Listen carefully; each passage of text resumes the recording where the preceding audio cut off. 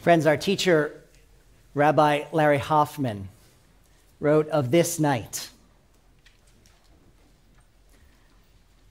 Tonight we face our nakedness, mirrored contemplations of concealed selves, laid bare of artifice. This is the time when consciousness colludes with conscience to shatter the delusions with which we cloak our souls. Tonight, God asks us who and what we are. Yes, this is the night of truth. It's a night of vulnerability. I don't mean the physical kind of vulnerability, natural disasters, disease, violence. Not the vulnerability of the body, but vulnerability of the soul.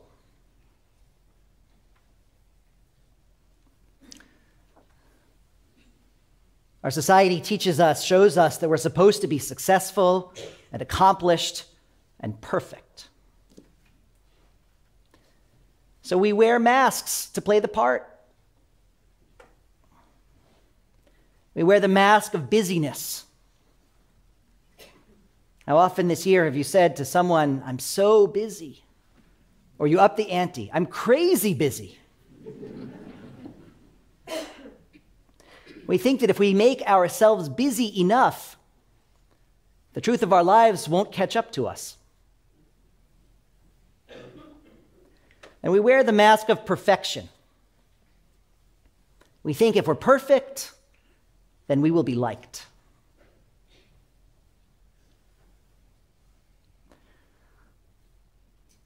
Isn't this what social media is for?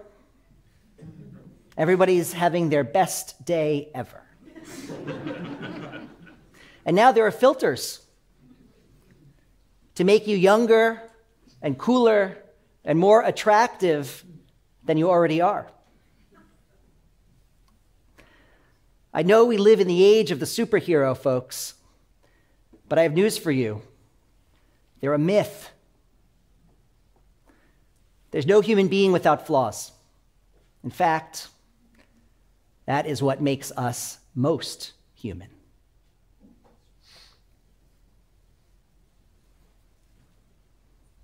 And yet we wear the mask of achievement too. We feign confidence and bravado. We think we need to know all the answers. We're desperate to hold on to status or position. And we constantly value test scores and dollar signs over the pursuit of our dreams. Oh, we're good at avoiding all of this. We use humor and sarcasm to avoid insight. We sedate ourselves with alcohol and drugs to avoid emotion. We spend money to feel good, at least for the moment. In truth, we should be spending our days not hiding our truths from ourselves and others. We should not be hiding our self-doubt, our failure, our fear, our heartbreak, our loneliness, our truth. We each fear that we are unworthy. We fear hurt and rejection. We fear we won't be liked. We want acceptance, so we contort ourselves to fit exactly into this perfect little box. And we tell ourselves, if only we can do that, then we will be loved.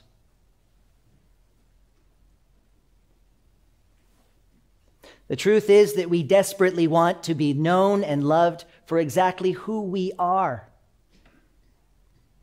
The truth is that we desperately want to live with authenticity. The truth is that we long for genuine connection.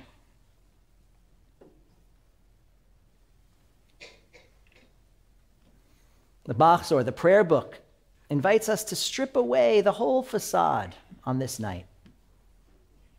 In words that we will soon read, we say, we are not so arrogant and stiff-necked as to maintain this veneer of perfection before you, God. So tonight, let's unburden ourselves. Let's move beyond fear and shame into vulnerability.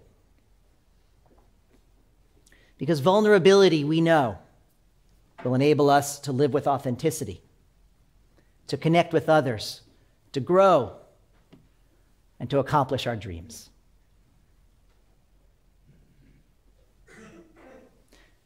All too often, we avoid vulnerability with our friends. We say, I'm good, family's fine, work's all right. What is friendship if not an invitation to authenticity? How many of us have spent 2 hours over dinner discussing only trivialities? Sometimes with our families, but more often with friends on a Saturday night.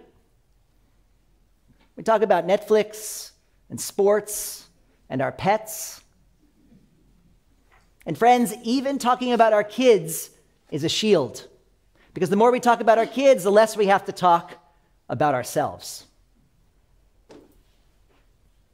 We want to share our struggles and our doubts, our dreams and our aspirations. Mr. Rogers, Fred Rogers, who passed away this year, said, one of the greatest gifts you can give anybody is the gift of your honest self. That is truly the gift of friendship.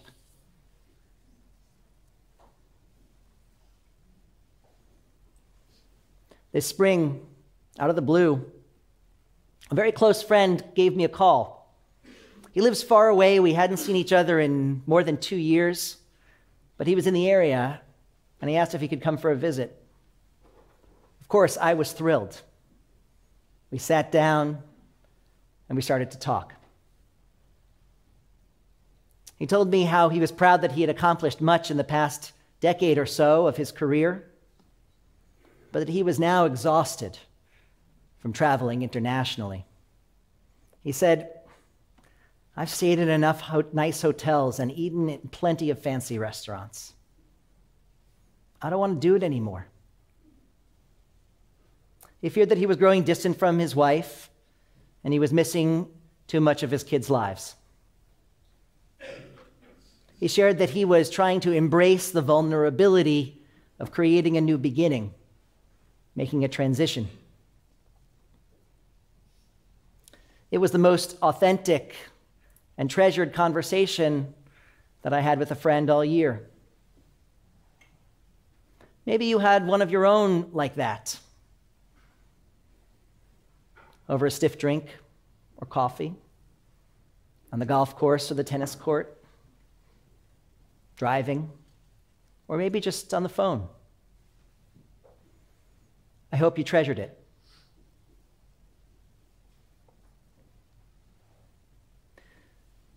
We avoid vulnerability, too, with our children. One time this summer, Haley and I were at dinner with another couple, and they told us that the following day they were expecting a phone call from their kids at sleepaway camp. And they said, we just have to remember we're not allowed to tell them that we miss them.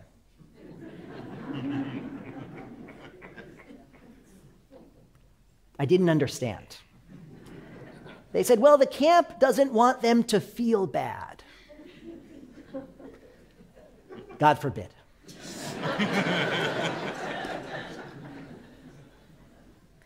How often do we say that we just want our children to be happy? So we shield them from emotion, from struggles. And we do this not only with little ones, we do this with our adult children too. We create the false illusion that life proceeds in a straight line, from enjoyment to enjoyment, from success to success, with no deviation from that path. It's like we all live in Garrison Keillor's fictional Lake Wobegon. Many of you know the line, where all the women are strong, all the men are good-looking, and all the children are above average.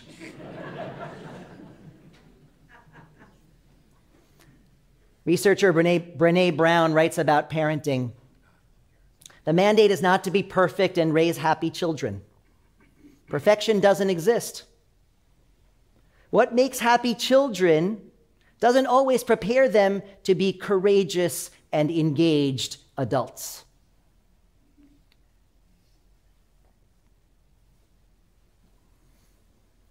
I've been impressed, friends, with the vulnerability that I've seen from time to time within the Temple Israel men's group. I know that it happens in the women's group too.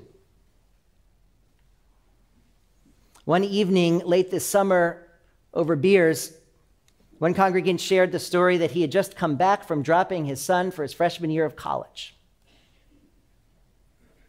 Got all the stuff into the dorm room. Dad got back into the car, and he cried for 20 minutes straight. That prompted another nearby to share that that day had been his children's first day of kindergarten. He'd seen them off at the bus. And as the bus pulled away, he too cried. We cry for many reasons, for gratitude at having reached a new stage safely, healthily.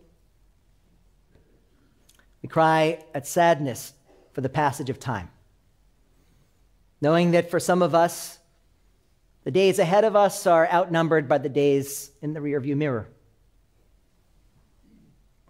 I'm so glad that we've created certain spaces where people feel comfortable sharing here in our congregation.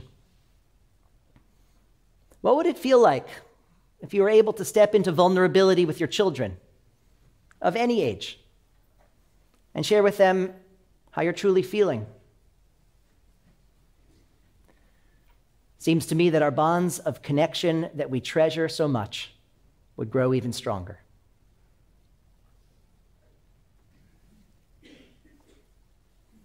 And friends, we avoid vulnerability with our spouses. Under the chuppah, we commit to unconditional love and acceptance.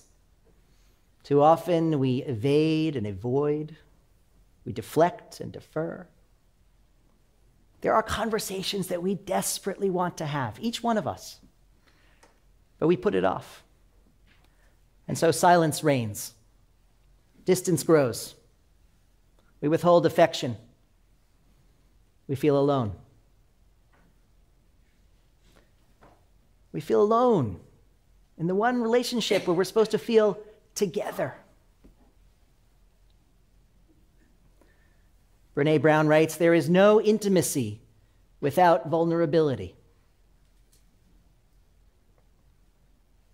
Could a step into vulnerability reveal, uncover the loving and fulfilling relationship that we all know is there, that we all dream of each day? Surely it's right in front of us, and we can do it.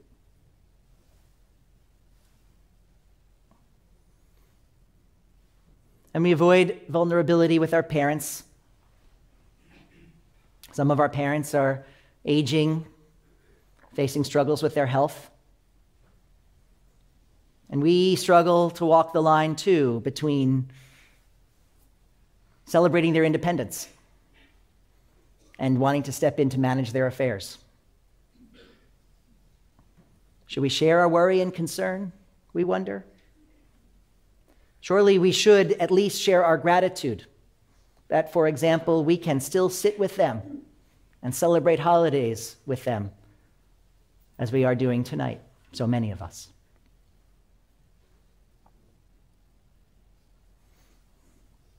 We avoid vulnerability at work. We're trained to do what we do, and for most of us, we do it well. We could continue on the same path that we're on and have a decently successful career. But what would it feel like to step into vulnerability in order to grow? I started my career as a rabbi at large and prestigious congregations. And I worked for highly respected rabbis, and they always thought, or so they told me, that I was doing a great job. And then I worked for Rabbi Peter Rubenstein. And after a little while working together, Peter, to his eternal credit, said, "You think you're a good rabbi, You're not. You could be. If somehow we can address your insecurities and your shortcomings, then you might get there. That was a tough conversation. But it was the best thing that could have ever happened to me. I was fortunate to have a mentor like Peter, who was willing to push me into vulnerability for my own benefit. Maybe you've had a mentor like that. Or maybe you've been a mentor to someone. Maybe there are other places we can enter vulnerability in our work, in our career. After all, so many of us feel like we're running faster and faster, only to drop farther behind. But we don't talk about feeling trapped in a job, talk about the burden of our commute or the fear of being replaced by someone younger and cheaper.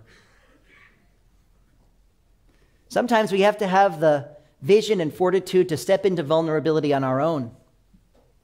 I'm very proud of my wife, Haley, who in the past year and a half has become a tech entrepreneur.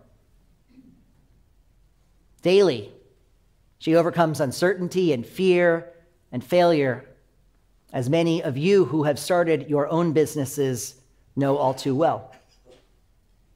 She's pursuing her dream. What could be better?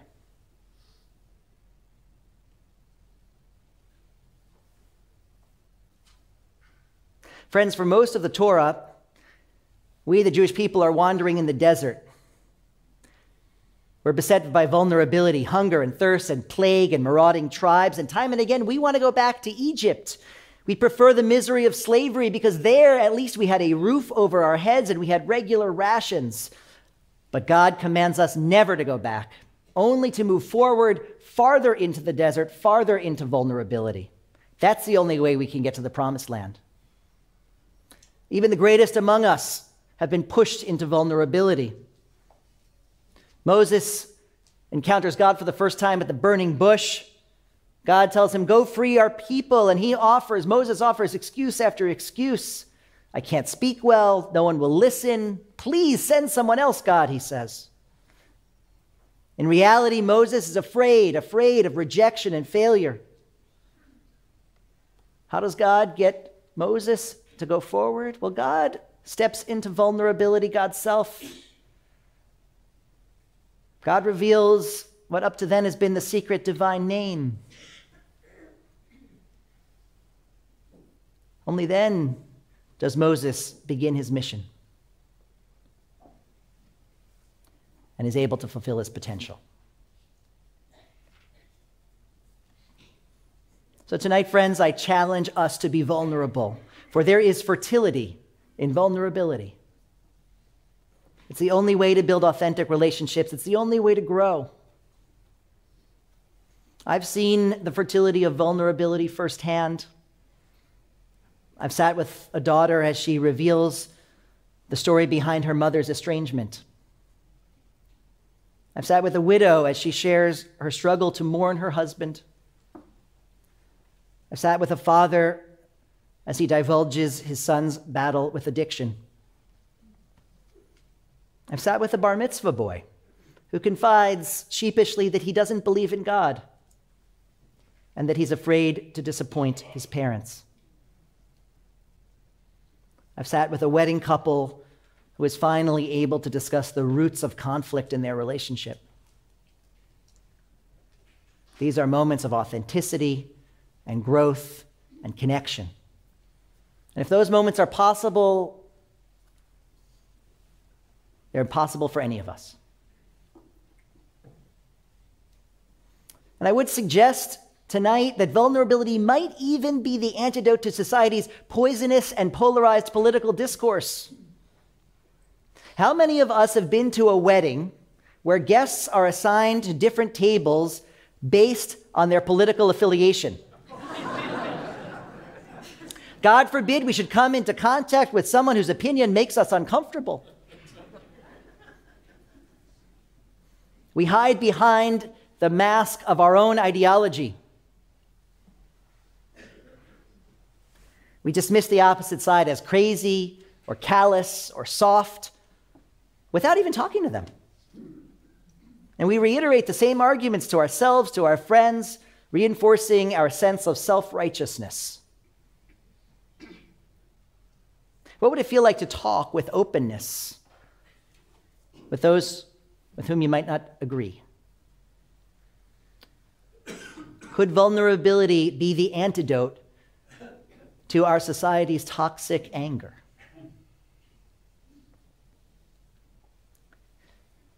In truth, friends, we already know the value of vulnerability, but it's intimidating. Let's imagine a few ways we might take that step into vulnerability. First, we might ask for help when we need it. We are good at seeing when others need help. You know how this community has provided for you at a time of need when you've had to sit shiva or you've been ill. One congregant shared with me, just when I think I need to soldier on and get through this rough patch without asking for help, I am reminded that I don't have to carry the world on my shoulders alone. And another congregant who suffered a traumatic loss this year said, I've learned to ask for help. I've also seen others only now willing to share the not so pretty side of their lives. Perhaps now that this woman is in a vulnerable space, her friends are finally willing to share their own vulnerability with her. But friends, it should not take a trauma of this sort in order to be vulnerable. Let's build the loving and fulfilling relationships we desire. Let's have the conversation we know we want to have, even if it may be difficult. Let's share with openness. Let's choose connection over silence and distance. Let's move beyond the trivial into authenticity in our friendships. Call the trusted friend you haven't seen or spoken to in a while. Or be the friend who asks, no, how are you? Cultivate a relationship that makes you feel inspired and creative and brave. And let's connect with our children. My father-in-law, Ira, who passed away this year, used to ask, how's your heart? It was not just the words, but the way he asked it that formed the most wonderful invitation to share. And let's grow at work too. Take time to mentor someone with potential. Reconnect with an old mentor from the past who has brought out the best in you. Or perhaps this is the year that you will take the leap into the unknown, pursuing your own dreams. On this night of truth, let us find opportunities to share the most authentic parts of ourselves. Let's access our vulnerability to make the change in our relationship, in our career, in ourselves that we seek. In this new year, let us each find ways to live with authenticity, to truly connect with others, to grow, to achieve our dreams. For only when we're brave enough to explore the darkness will we discover the infinite power of our light. Ken Yehi Ratzon. May it be so.